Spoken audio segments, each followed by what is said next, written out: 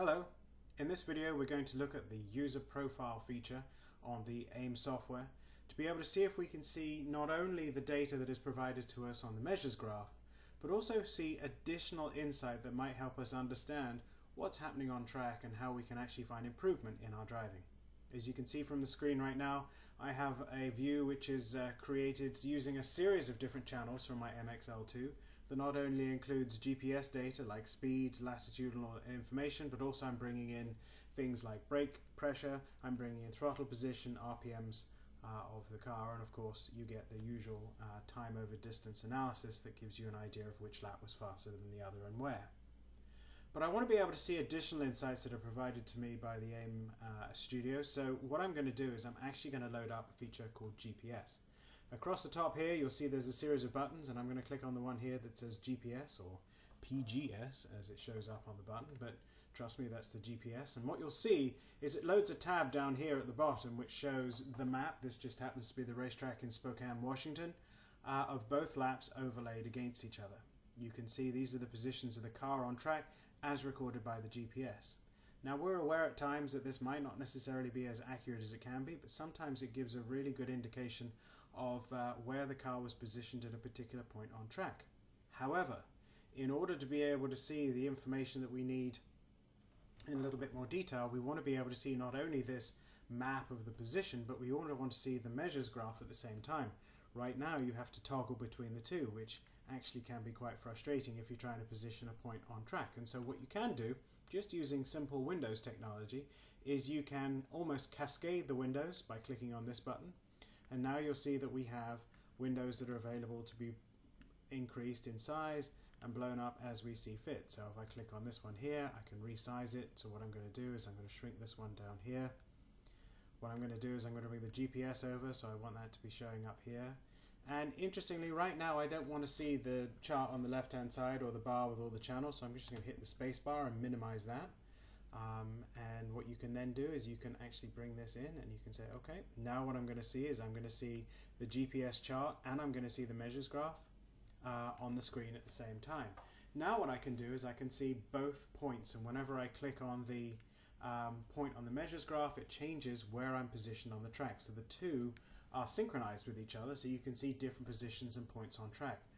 Now what I can do is I can actually zoom in certain places and see a different view. So for example, I wanted to, so I'm just going to minimize that. If I wanted to be able to go in and say, okay, I want to zoom in on this area, you can see that it's this point here that all of a sudden, while the blue lap is going faster than the red lap, all of a sudden the red lap loses speed. Now we're not talking huge amounts of time here, but we're about 0.1 of a second faster at this point, and we go to being about 0.1 of a second slower.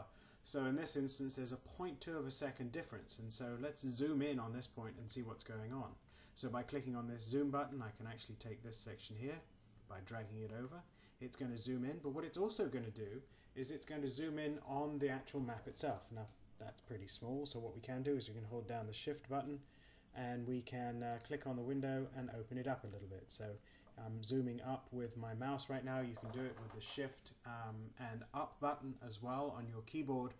And now what we can start to see is some particularly more interesting information on this screen. Now while this isn't necessarily an analysis video in terms of what's looking at it, by taking this shallower line through the corner, you can see that I'm able to carry more speed through this, which allows the red line to carry more speed and actually get faster than the blue line is here. You can see that while the blue line in terms of throttle position was definitely on the gas sooner, interestingly from the brakes you can see that there's a lot more brake pressure added on the blue line, which overslows the car, and while the blue line is getting on the throttle necessarily harder sooner, the speed is being carried through the corner at this point. So that's some interesting information that we're gathering from this. However, this is a video that's talking about user profiles.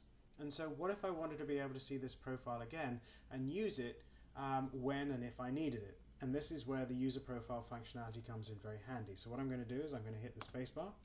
I'm going to go back to this tab at the top called User Profiles, and I'm going to click on Create New User Profile as I would do. And here I'm going to use GPS Map and Measures Graph Analysis. And there's a limit to the number of characters you can put in here. So what I'm going to do is I'm going to put measures analysis here, and I'm going to click on OK. Now what I've got is I've got this view which is saved for whenever I need to use it again. So now what I have the option of being able to do is if I wanted to be able to see just the measures graph, I can click here and I can say I want to see the full MXL2 analysis, and the screen changes to this. I can zoom out and see the whole lap, and I can change the colors of my maps so they actually look very similar. So there you see that in terms of where it was. However, if I wanted to go back and see that actual analysis using the GPS map and the measures graph together, I can go back to user profiles, now click on map and measures. It goes back to that, shrinking down the keyboard brings it to the screen you wanted to see. And remember, if there's any point in the track you wanted to be able to zoom in on, you just click the plus button, zoom into where you need to be. That gives you the inputs you need, and then just click on the GPS map, hold down shift, press up, and it'll move the map into wherever you need it, or you can use the mouse to move it around and understand more there. So that's the opportunity of using the user profile to see different analysis at different points. I happen to have used every channel that I had in my general MXL2 analysis. However, if you just really wanted to pinpoint position on the track with driver inputs, regardless of what the engine was doing, for example, you can also do that by changing the channels. And so the opportunity for you to be able to customize this is there, and it's an opportunity for you to be able to create the view that gives you the insight and information that you need to be able to make this work for you.